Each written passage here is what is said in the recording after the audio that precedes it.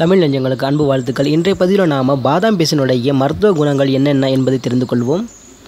பாதாம் மரத்தில் இருந்து பசை போல வெண்மை கலந்த பழுப்பு நிறத்தில் வடியக்கூடிய இந்த பிசினை தான் பாதாம் பிசின் அப்படின்னு சொல்கிறோம். இந்த பிசினானது பழங்காலத்தில் இருந்தே மருந்தாக பயன்படுத்தப்பட்டு வந்துள்ளது. அது மட்டும் இல்லாமல் பாதாம் பிசினில் அதிகப்படியான நுண்ணூட்ட சத்துக்கள் நிறைந்து உள்ளன. அத்துடன் அதிக மருத்துவ குணம் கொண்டதாகவும் இந்த பாதாம் பிசின் இருக்கிறது. இன்றைய நிலவரப்படி 1 கிலோ தரமான பாதாம் பிசினானது 400 ரூபாய்க்கு நாட்டு மருந்து கடைகளில் விற்கப்படுகிறது.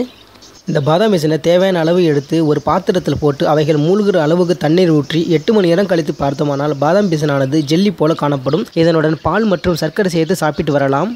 பாதாம் பிசினில் உள்ள தாதுக்களானது தோல் மற்றும் எலும்புகளின் ஆரோக்கியத்திற்கு உறுதியாக நின்று உடலில் தாது பற்றாக்குறையை போக்குகிறது. தோல் வறட்சியையும் வெடிப்புகளையும் இது குணமாக்கும். பெரும்பாலான காலங்கள் வெப்பமாகவே இருப்பதனால உடல் உஷ்ணமானது அதிகமாகி அவதிக்குள்ளாகுவதை பார்த்து கொண்டிருக்கிறோம்.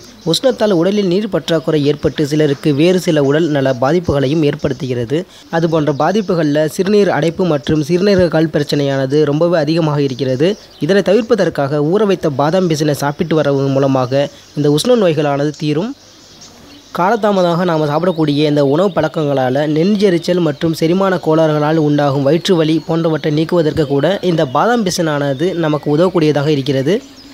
நீண்ட நாள் நோயால் பாதிக்கப்பட்டவர்களுக்கு உடலில் சத்து இன்றி மெலிந்து இருப்பார்கள். இவர்கள் வாரத்திற்கு 3 நாட்கள் பாதாம் பிசினை ஊற வைத்து சாப்பிட்டு வருவதன் மூலமாக உடலுக்கு தேவையான சத்துக்கள் கிடைக்கப் பெறலாம்.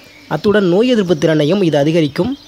அது மட்டும் இல்லாமல் ஆண் மலட்டுத்தன்மை உடையவர்கள் தினமும் இளம் சூடான பசும்பாலில் இந்த பாதாம் பிசினை கலந்து குடித்து வருவதன் மூலமாக நரம்புகள் வலுப்பெற்று மலட்டுத்தன்மையும் நீங்கும்.